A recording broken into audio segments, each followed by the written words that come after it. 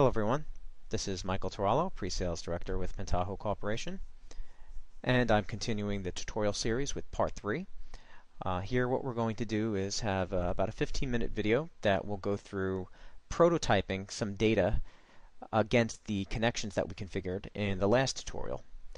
So before we get started with the actual prototyping of the data using the Pentaho User Console, I just want to iterate over a couple of tasks such as starting the servers inside a Windows environment and also in the Linux environment. So what I have prepared here is a couple of VMware images and sessions that go through starting the services. So after you go through the installation process on a Linux system or on a Windows system, there's an automatic startup procedure that asks you if you'd want to start the Enterprise Console, start the BI server, and basically brings up the browser windows for both of those. Well, after you've used the software for a while or possibly shut down the browsers, you want to get back to that. Or if the system you're using is experimental and you shut it down and you might not be familiar with how to start that, I'm going to step you through that right here. So on a Linux installation where you've installed the software, there is the directory structure will perform a listing, and there's a script called ctlscript.sh. That's basically a control script that is included with the installer suite that basically starts all of the services on a Linux environment.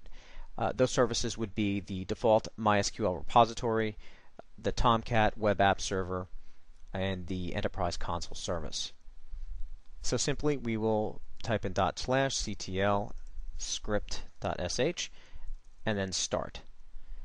If I don't type in a switch or an argument and press enter, you can see that we provide a usage. And then you could do an individual start and stop of the different components if you wanted to. So in this case, we'll just press and select start. And this will set up and start the MySQL database, the Tomcat Java application server, as well as the Enterprise Console. You'll notice the Enterprise Console is listed as what's called Jetty. Jetty is a lightweight Java app server that we use for the console. Keep in mind the console doesn't always have to be up and running. That's just for really configuration, maintenance, and monitoring. Okay, so those services have been started on the Windows box. What we're going to do next is just go over to a VMware image for Windows that I have prepared here. And let me send out the Control-Alt-Delete. Okay, and on a Windows platform, what I want you to notice is there's a Start, All Programs, and a program group called Pentaho Enterprise Edition. Here there'll be a server management, and you can do Start BI Server, Stop BI Server, as well as start the data integration server if it's been installed, and start the Enterprise Console. When you do start BI Server, what it's actually doing, it's running a script that actually starts the service in the services control panel. So one of the things to keep note of here is that on a Windows installation with the installer, we actually install services.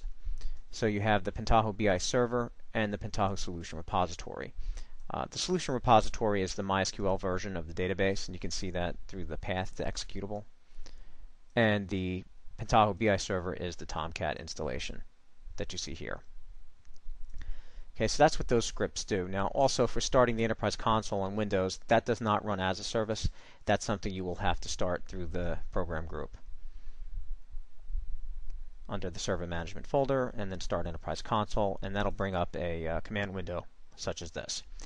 So some of the common questions on Windows is, well, now I have to be logged in to keep this up and running. Keep in mind, there are steps to make this run as a service, but for installation and evaluation purposes, again, this service does not have to be left up and running for the installation of Pentaho. Okay, so that's starting the services. Now that the services are started, what we're going to do is navigate over to a web browser. Okay, and in the web browser, what we're going to do is now type in the URL. Now, inside Windows, there's a shortcut to bring it up. It basically uses the host name and the port number. Inside the browser, what you're going to do here is just type in the host name and the port number. So when I installed Pentaho, it installed it on port 8081. Your ports may vary. It might be 8080, it could be 8082. What it does during the installation is look for any ports that aren't running. If 8080 is in use, then it'll go to the next one. So in this case, 8081, and that'll bring us to the login screen. So what you see here is actually a remote web browser. This is my web browser on my host operating system accessing my Ubuntu VMware image. And same thing with the Enterprise Console. My Enterprise Console is running on 8089. Yours might be running on 8088. Just to reiterate, when setting up a remote installation where you have a remote BI server and then using your workstation to access it, always make sure that the configuration and the web settings that your host name is changed in base URL. By default, we use localhost. While we're in the administration console, we'll also verify those database connections. So in the part 2 of the tutorial, we set up a Oracle connection and a Microsoft SQL Server connection. And these were pointing to either a different SID or database connection. So what we're going to do next is we're going to log into the Pentaho user console, and we're going to immediately start prototyping. And when I use the word prototyping, that means without using the desktop design tools, Pentaho has the Analyzer Report interface and also has the new dashboard interface. And then also the new report interface. The new report interface is the older web ad hoc query interface that was released into community. Basically was more of a testbed for innovation for ad hoc query. The new Analyzer Report is the Enterprise Edition version of our web ad hoc query and analysis, and then the new dashboard is for the dashboard designer.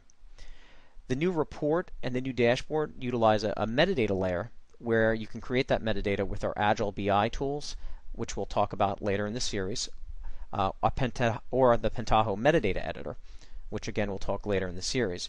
But if you wanted to immediately get started testing and prototyping data, you could do that by uploading a CSV file or issuing a SQL query. So I wanted to do that today to show you, if you wanted to be able to show somebody how quickly you can get data out of a system and then visualize it with our dashboard designer or the ad hoc tool, you can do that. So what we're going to do here is go to my Oracle instance that I have prepared, and we're going to type in my user credentials. And the reason for this is just to show you that it is real and to show you the data that I'm accessing. So here we'll select our object browser. And in the object browser we have a number of different tables. Here I have a table called comp, CINV, chord, and CSAIL. This is kind of like a star schema, fact dimensional, has primary foreign key relationships. I'm just going to access data from this particular table structure inside the user console. And to do that, we'll go back to the user console and let's start prototyping within the dashboard designer. So I select the dashboard designer, and you can see we have a number of different panels. We can elaborate on the dashboard designer as we go through the series. Keep in mind we add additional features and functions to the dashboard designer. We have some nice new features coming in within our September release or maintenance update. In the current version, we have the ability of selecting a predefined list of templates, which you can make your own and allow as little as many as you like, as well as insert a chart, a data table, a link, or an object from the repository. So what we're going to start out with is just a simple chart, and you'll see we have a dialog that says select data source. These are known as the Pentaho metadata models. These are created either with the Pentaho metadata editor or the modeling perspective that is in the new Pentaho Data Integration 4.0. And again, we'll cover that later in the series. So when you publish those models, they will be available in this list. So these are the sample models that we provide. But what I'm going to do here is click on this plus symbol, because admin roles have the ability to start prototyping by entering a SQL query or by selecting or uploading a CSV file. So for this instance, what we're going to do is connect to the sales data that I have. I'll call it sales data SQL. And we're going to connect to the instance of Oracle. And what we're going to do is paste in a SQL query that I have prepared. And to do that, I'm just going to navigate to where I have my SQL query and navigate to the user console and paste that in. Okay, so at this point it's just straight SQL or dialect-specific SQL for whatever database you're connecting to. So we're not creating any metadata models with Pentaho Metadata Editor. We're not doing anything with data integration or the report designer. We're just entering in a SQL query. So I can preview the data, and you can see the columns that come back. And then what we're able to do is apply this, and what it does is grab the column names and does a best guess profiling on the data type and provide you with a sample, an aggregation, display name, and the data types. So for region, we'll leave it alone. For sales rep, we can make it, sales rep, just make it a little bit more aesthetic if you'd like. I'm not going to go through all of this because it's a little self-explanatory. But what we also want to do is verify the data types and also verify the numerics. Okay, so terminology such as dimensions, the who, the what, the where, the when, these are your dimensional textual component. And then you have your metrics or measures, which are the numerical component. So line price, we'll call that sales. Line COGS, we'll call that costs. And we also have quantity. You can see these are numerics. And then what we're going to want to do is aggregate this information. So here we can choose how we want to have it aggregated. So we could have none if we want full detail, or we can do sum, average, min, and max, or if we're looking at textual component, we could do count, count distinct. And then we could also set up a default. So by default, I want to aggregate this always, so let's select sum. And we're going to do the same with cost. And the same for quantity.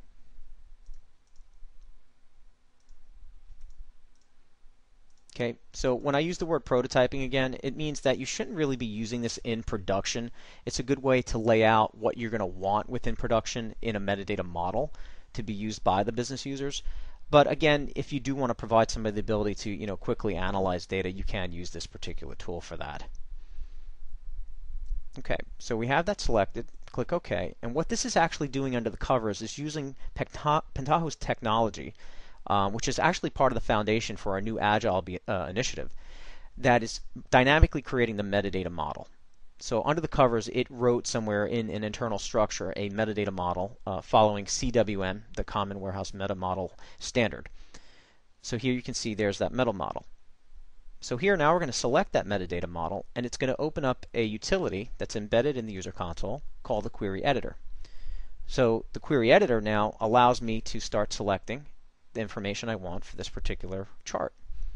So here I want to look at regional information, and inside each region there is a plant. And then maybe what I want to do is constrain this information down to a certain year. And maybe I want to parameterize this with just a parameter, so I encapsulate it with these curly braces. And I provide a year value of 2010.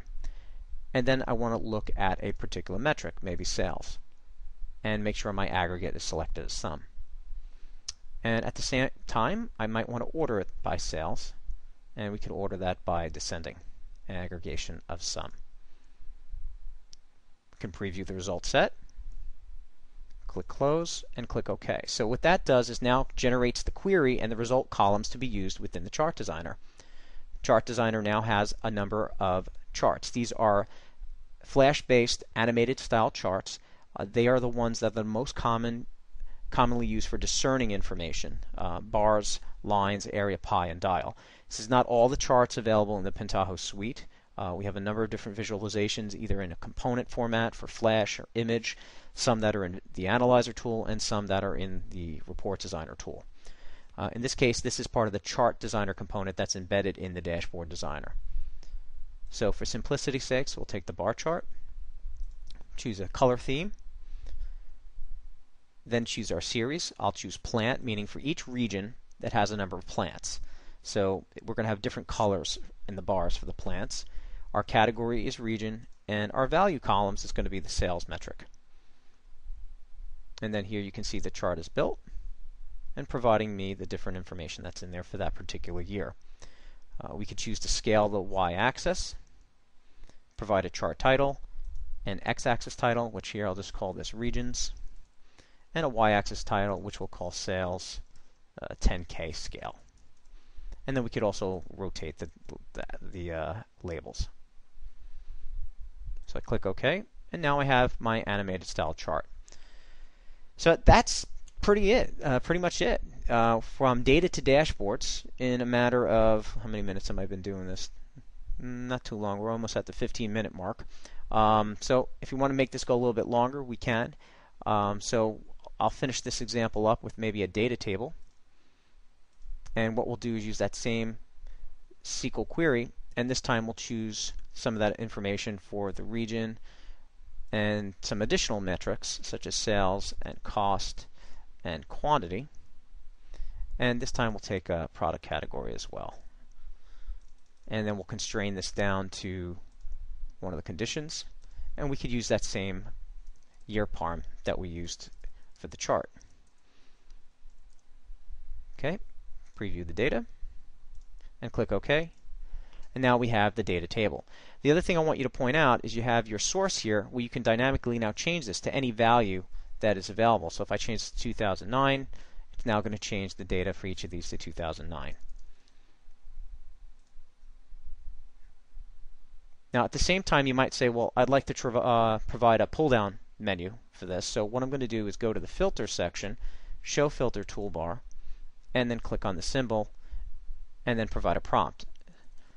And what we'll do here is type in select a year.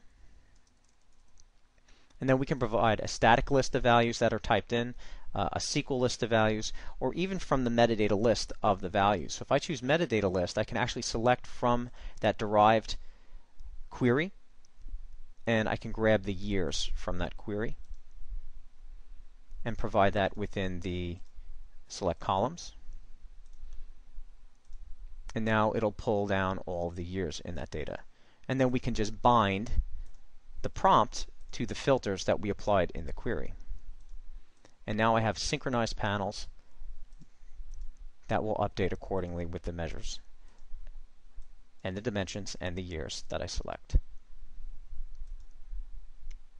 Okay, so at the 17-minute mark, this completes with the prototyping of the data. In the next series, what we'll do is we'll talk about the installation of the design tools and then starting to create content with the design tools and publish that within the Pentaho User Console as well. As always, thanks again for your time, and I hope to speak to you in person.